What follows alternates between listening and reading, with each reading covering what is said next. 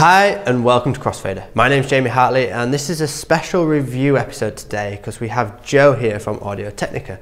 Now, it was quite funny. Audio Technica is actually a company that's based, their headquarters is based in Leeds, which is just around the corner from our studio right here. So it was fitting to get Joe to come down and showcase this new Allen Heath XONE 96 mixer.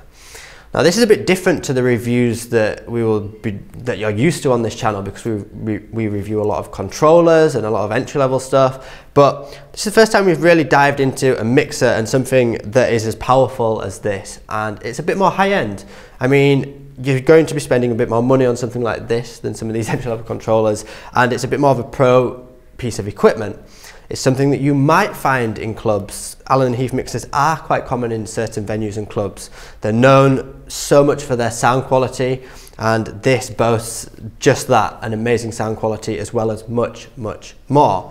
Now, Joe, if you could just let everyone know what this retails at in the UK currently. Yeah. It's been out for a couple of months? Yes, yeah. Yep, so what does it retail at in the UK? £1,599. Okay.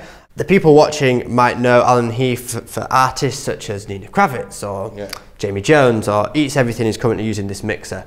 And there might be people watching this video that look up to DJs like that and think, how do I get to that sort of level? What kind of setup do I need to be thinking about working towards? And this video is hopefully going to break down some of those barriers if you're just a DJ that's sat at home on a basic entry-level tractor controller, for example, but are aiming towards becoming the artist level of someone like Nina Kravitz or Eats Everything like I just mentioned.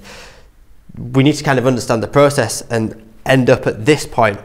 Now, could you maybe explain to our audience what Allen Heath is, why it's so synonymous in that area in the industry, in that scene in the industry, and maybe talk about some of the technical features before we actually get into the tutorial side and the demo of this. Just why is this so powerful and why is it so popular with those kind of artists and DJs? Yeah, absolutely. So Allen Heath, as you know, is a British company. Started off by doing mixers for the likes of Pink Floyd, if you're old enough to remember them. I'm too old. And that converted into making DJ products. So they used all the wealth and knowledge about those larger desks, those studio desks, and they started making touring desks. So many a concert or festival this summer, you'll find the front of house, which is where the engineers monitor and what have you, is powered by Allen Heath, and all that technology and knowledge has gone into making DJ products and really culminated into the 96 that we see here. Now the transition from say a Tractor S4 to one of these isn't as complicated as it looks. I mean, for anyone sort of not really that experienced or has really delved into this side of things, you might look at 96 or many other Allen Heath mixers and think, oh my God, this is, wow, there's so much going on here. But, and it looks that way, but yeah, we're going to break down today and really show how simple it is to get your head around. Yeah, yeah. I think one point to really make before we really get started with it is that you're approaching DJ sets in a way that you have the versatility to really link up lots of different, whether it be effects units, whether it be you're a turntable DJ, I want to play on players with USB. You've got that versatility there to create a real unique setup that's just for you, rather than have to just work on a basic mixer and some players. You really want to think about your sets in a much broader sense, and this is where this mixer really sits in the market from my point of view, and where I think it stands the test of time as well from their other products, and why we see them so popular with some of those artists that you probably follow and look up to. Joe is about to deep dive into all of the features that the XONE 96 have, how to set up the effects, and just some of those key features that are featured on this mixer. Remember to always like, comment, share, subscribe, do all that good stuff to help us keep making more videos like this, and let's take a closer look. Okay, so Joe, we've got the Zone 96 here in front of us. Now, for our audience, I want to take a bit of a deep dive into the features that are available here and what this mix is capable of, and also a bit of a tutorial on how to use some of those features. But first, could you give our audience a bit of an overview on some of those real basic things that you'll find on all mixers and why they're so special on this mixer, such as your EQs and your faders? Yeah. So this is an evolution of the 92.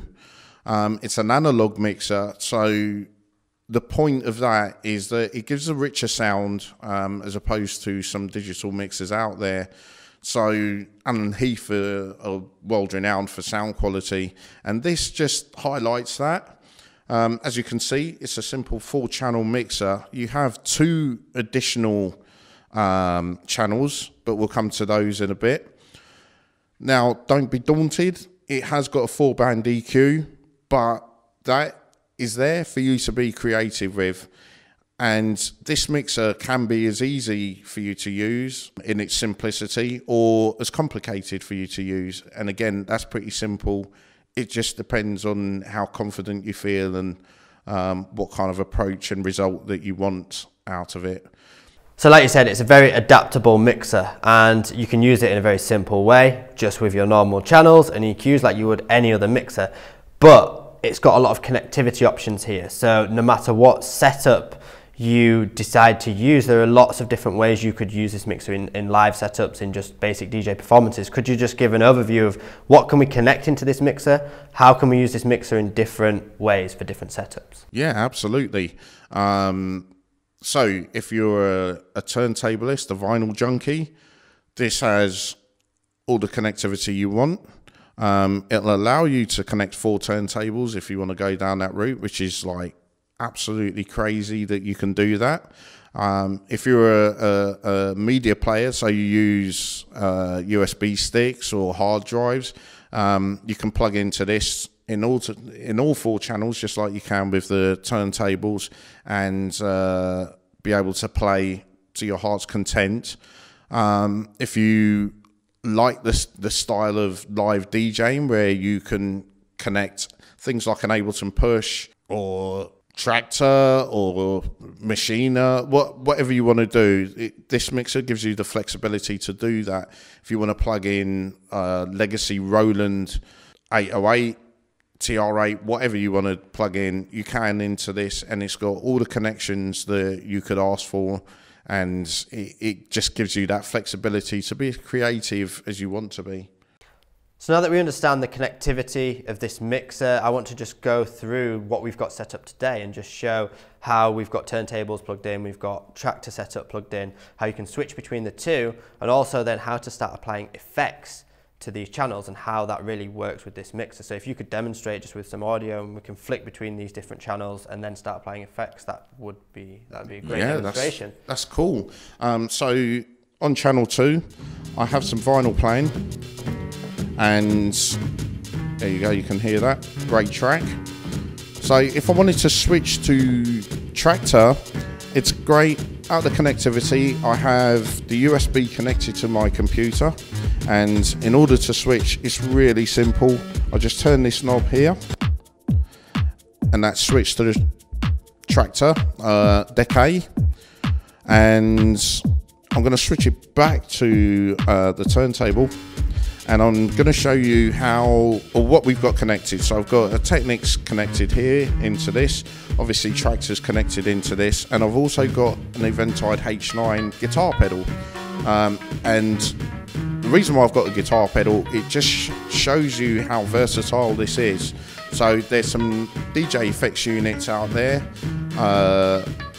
made by Korg, made by Pioneer, but this shows that you can be creative, and there's a number of DJs out there that use this particular unit, and yeah, so it's really cool. I've just bypassed the audio, so at the minute, channel A here, this will run the effect. So that's my return, and just up there on line 2 I have my send, so I can control how much or how little effect I want on there. So I'm going to have that to 12 o'clock, and I'm going to turn the channel up on A and then run the audio. So at the minute, let's see what we're running. Oh, it's a delay. So there we go. It's easy to manipulate how that works. And I'm just going to run that. So it's now showing as active.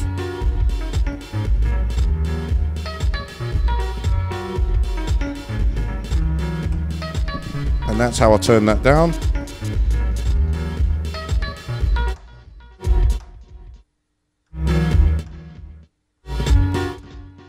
So you can hear the delay of the effects there working, and that's on vinyl. So it just shows you there. I'm just going to switch this now to tractor, and let's change the effect. So I'm going to use this delay.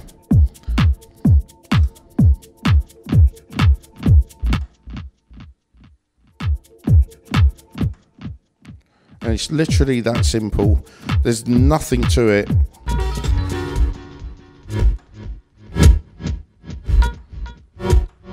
So it just gives you that dramatic effect. This, I highly recommend this to anyone because it has got a wealth of effects, just the standard, and it allows you to create the sound that you want to do, to be as creative as you want to be, to set yourself aside from any other DJ just playing tracks. I think that's a really good point. That's something we always want to reiterate on our channel, is just how creative you can be with different bits of equipment. Now, talking about creativity, there's an extra feature here. We've got the parametric EQ, so you can actually do even more with the effects, and you can change and manipulate how the effects sound within the mixer itself. Yeah. So if you just want to demonstrate what that is and explain really what that does, because that's a really interesting feature there that's been added, and this works with the both send and returns, doesn't it? Yes, so you it can does, use it on a microphone or on the effects. So yeah, if you want to demonstrate on the effects, that'd be great. Absolutely. So I have a mic running into B here. So I'm just going to demonstrate this first with the microphone. So this section here, so is your parametric EQ. I'm just going to cut the mid-range out there, and I'm going to tune the frequency. So now it's given me a bit more bottom end. I really don't need that because my voice is horrible. So I'm going to tweak that now. So it's going to give me a bit of more crisper top end, and I'm able to just hone that in a bit to give a bit more of a rounded sound. I really hate my voice, but this, I will say that this makes that a little bit better. So let's run some audio through it. Now I'm able to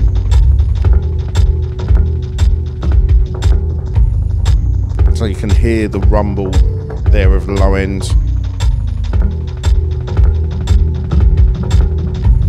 and it just gives just that bit of richness. And it means that you can, rather than using a separate effects unit that will just give you those effects with very little control over tone and sculpture of the sound, this gives you that facility built into the mixer without having to buy a separate unit in order to be able to do that. So if you could just, moving on from the send and return effects, we've got the classic filters as well. Just give a really brief overview of the HPF, BPF and LPF for anyone that hasn't used an Allen Heath Zone mixer before, how these filters work, and just how they assign to the channels and everything else. Yeah. So with filtering, you generally have different models. So HPF means high pass, BPF means band pass, and LPF means low pass. And with the 96 here, we've resculptured the filter from the 92 and improved it somewhat, so it now sounds really, really tight, really good. Just to add to that, we also have resonance, so you're able to, well, let me demonstrate it really. So at the minute I've got that vinyl playing, and I'm just going to run, so that's your high pass there. So I'm just gonna, we go from mild, sorry, to wild on the resonance, and I'm just gonna increase that, and you can hear some really cool resonance.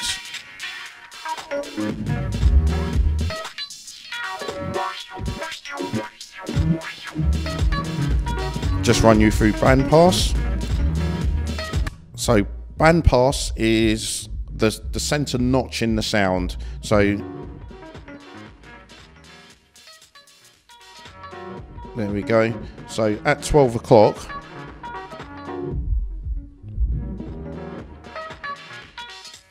and there you go. It sweeps, yeah. Low pass, really simple. There we go. So on the left hand side, and this confuses people a little at times, but it's because we're allowing the low frequency to pass through. So we're killing off the high frequency. When you sweep it to the right, it allows the full frequency range to come through. And also, I'm going to switch this back to high pass. So now what sets this aside from 92 is we've added this, which is a crunch, which is a harmonic distortion. So it's going to work quite apt with this. And it just gives a bit of grit. So you should be able to hear that.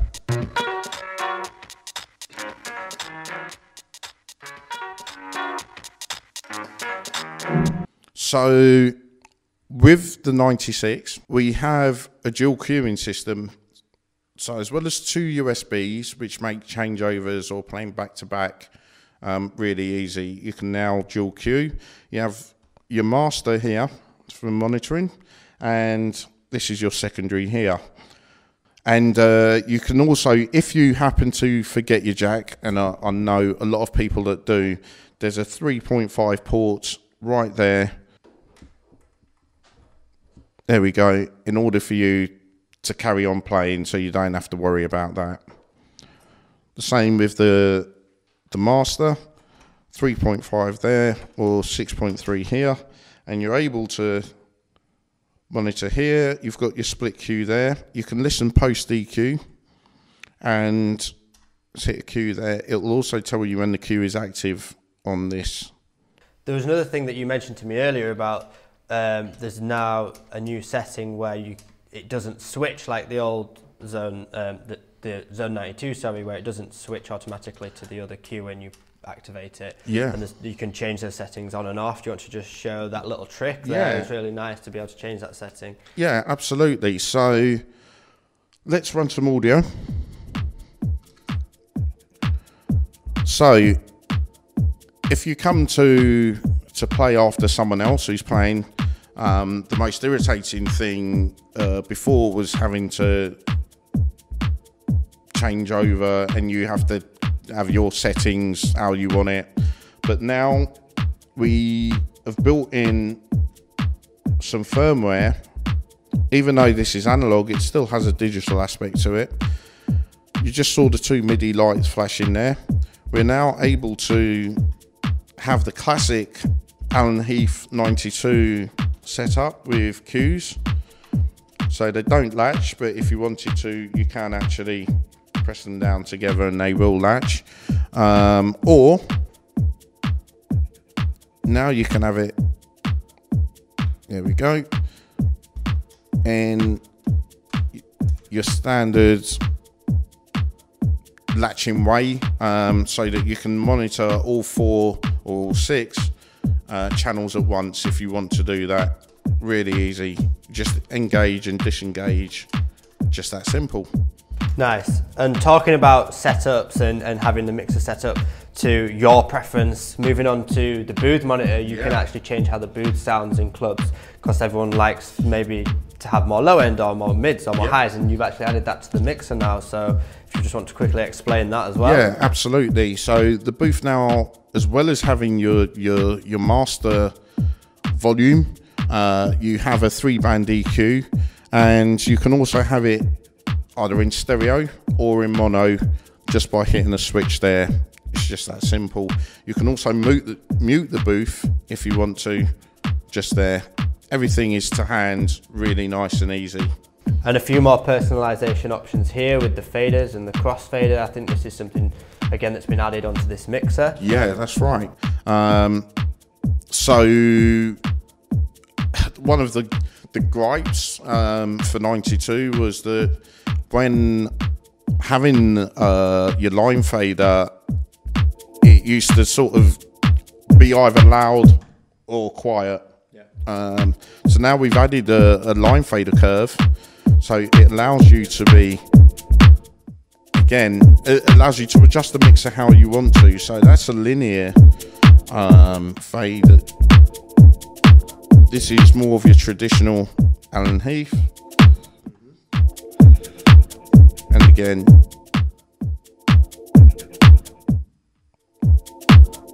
just to allow you just to have the mixer how you want to, so you're comfortable with it and don't have to sort of worry, give yourself a headache about that. And the crossfader, so now this has got a mini inner fader built into it that's adjustable. Not only do we have the crossfader curve there, but you can actually adjust the cut. So if you're a scratch DJ or you want to just have just a bit more flexibility with the fader, you can do. It's really that simple. Here's your standard fade.